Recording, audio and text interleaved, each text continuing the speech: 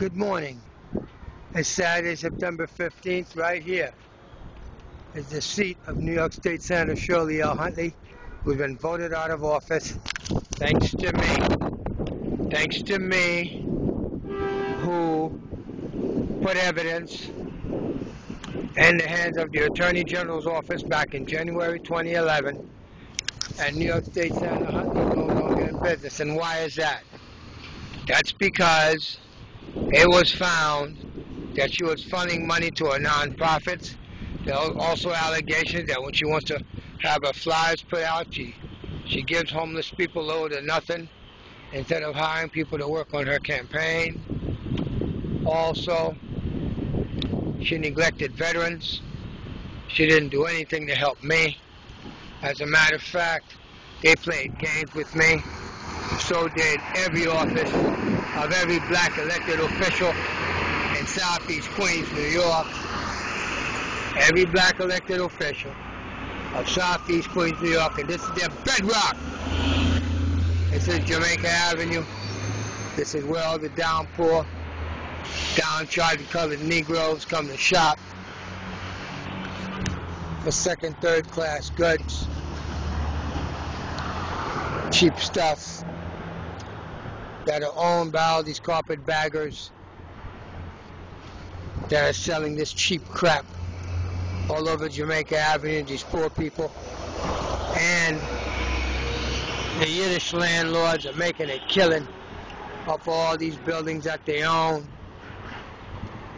and not giving back anything to the community other than pure racism when they put these Spanish supers in.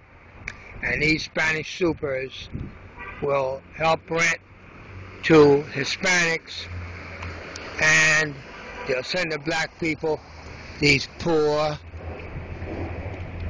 black people will be sent to the office for the credit check they can't pass, but an undocumented immigrant that go ahead and gets him a tax ID number, if he got that, slips a super $500-600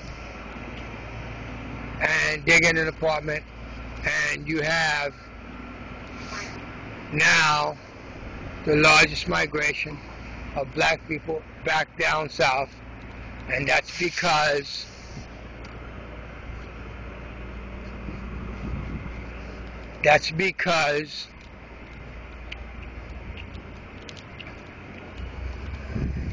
Hispanics are coming into town. They're putting 5, 6, 8 people where there's room for 1 or 2 black people. According to an American standard, they'll pay the landlord more rent. The landlord's happy because he's got all these people working for slave wages, and that's the new America. That's the face of the new America. And black people went from second class to 5th because everybody's jacking their stuff, and their black elected officials don't know what to do or how to do it. If you go to a black elected official's office, you're going to find you a very attractive black young lady who's bloodline ignorant, uneducated, wearing tight clothes that's 2-3 sizes smaller than she should be wearing, and this whole hair thing, and it's just an abomination. Okay, now a lot of black people say you shouldn't say that, or you can't expose that about us. It's not our fault. We've been slaves so long, we want to stay slaves. The whole idea is to be poor and black and crazy. And that's it right there. That's it right there. That's it right there. Then you want to show me Jay-Z. You want to show me Pete Diddy. Look. Hello.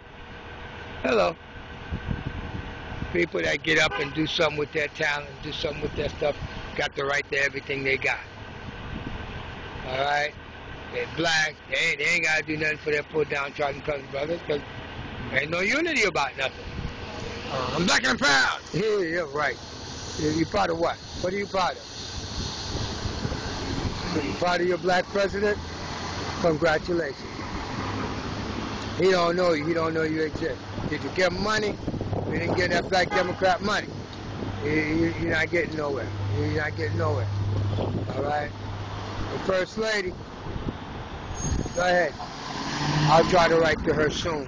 Bye-bye.